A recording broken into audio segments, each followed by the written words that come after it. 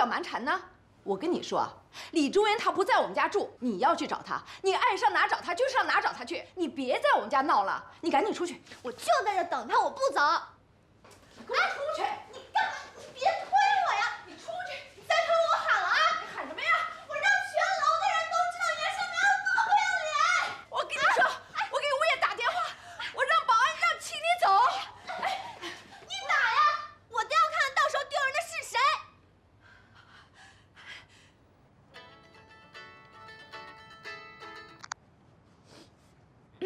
喂，妈，什么？您别着急，别着急，我马上就回去。怎么了？哎，那韩文凭什么来我们家闹啊？连保安都招过来了，赶紧回家把他带走。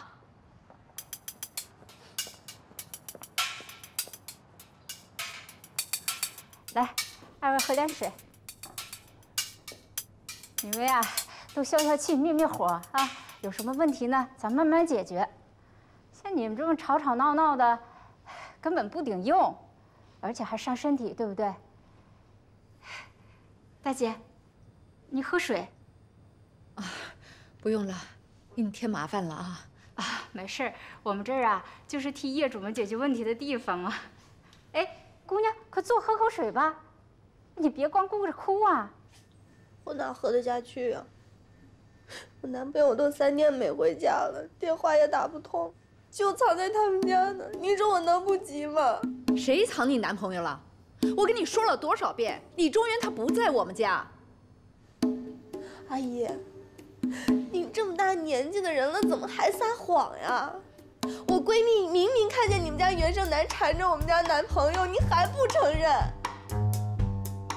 阿姨，你今天必须让袁胜男把李中原还给我，不然我就不走了。你们谁见都没有。哎，有你这么讹人的吗？我们家胜男被你冤枉死了，哎呦，真是气死我！大姐，真是姑娘，哎呦，你这个怎么办呢？妈，胜男，啊，你总算来了啊！没事。李中原，你果真跟他在一起啊？我就知道这么些天你们俩一直在一起鬼混呢。你别嚷嚷，你到底要干什么？阿姨，您都看见了啊，我没骗你吧？就是他们家闺女欠我男朋友，还打死不承认。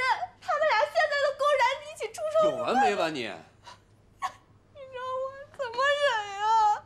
李中原，我不管你跟他是什么关系，你告诉他，是我们家胜男纠缠你吗？妈，绝对没有，绝对没有。你当然向着他了，你们俩是老相好吧？你听听他说的什么？刚才在我们家，他说的更难听呢。妈，对不起。你别喊我，我本来就摘不清呢。行了，李中原，你别解释了，赶紧把韩文带走。我不走。走。今儿索性就把话全说明白了呀！袁胜男，你到底想怎么着呀？啊！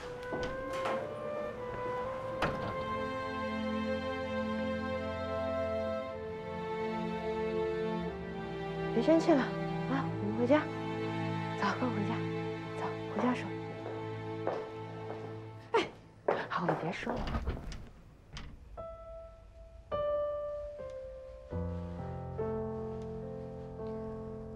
3天3宿没回家呀？你说，你是不是在袁胜男家？我去哪儿跟你没关系，我为什么不在家住呀？你心里应该很清楚。要不是你赖在我家，我至于非躲出去住吗？我赖在你家，我要饭呢，我赖在你家。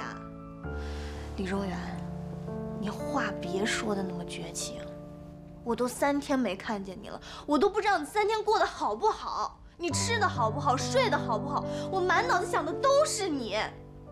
你想知道我这3天怎么过的？我不想知道。韩子问我再最后跟你说一次，咱们分手吧，行不行？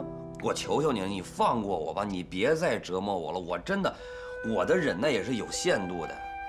我们都是成年人，爹妈把我们养大不容易，也不想看我们整天活在痛苦之中啊，是不是？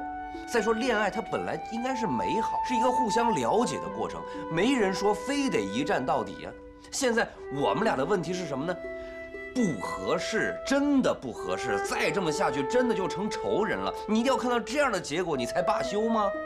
李中原，你别说了，不管你怎么对我，我都不会跟你分手。我跟定你了，你去哪儿，我就去哪儿。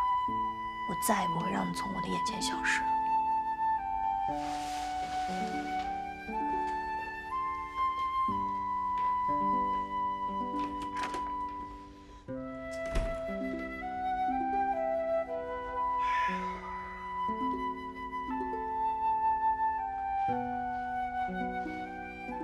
我今天可算是领教了，那韩文文啊太能闹了，她是一点理都不讲，胡搅蛮缠的。哎呦，你不知道她今天来咱们家，她嚣张成什么样，什么难听话都说了，就差指着鼻子骂我了。然后我们到屋院，她一把鼻涕一把泪，哭的那个惨哦，好像我把她怎么着了。哎，你说怎么会有这样的人呢？妈，您先喝点水啊，消消气。咱不能用别人的错误来惩罚自己啊，把自己身体气坏了多不值当啊，对吧？我知道不值当，可谁让他说你呢？那不就等于在我心上捅刀子吗？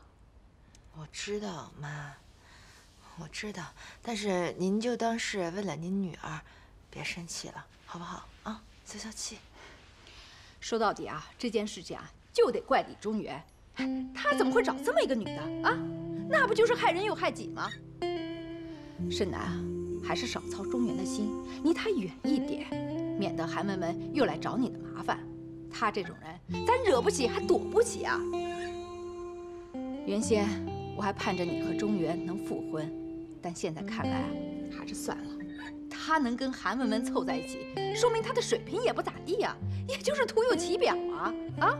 其实这个韩文文吧，盛楠，我跟你说啊，通过这件事情，我倒觉得王子健还不错，虽然有点娘娘腔，但是他人老实细致，会疼人呐。这样的人啊，他不招事儿，对你又好，什么事儿都替你着想，还能包容你的脾气。妈觉得，你能找这么一个懂你、呵护你的男人，真的挺好的，妈也就放心了啊。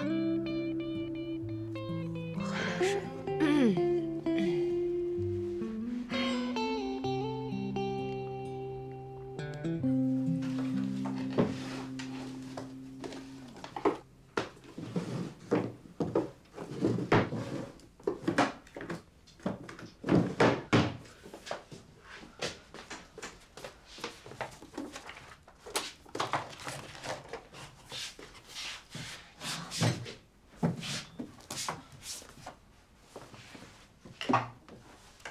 你这抄家呢？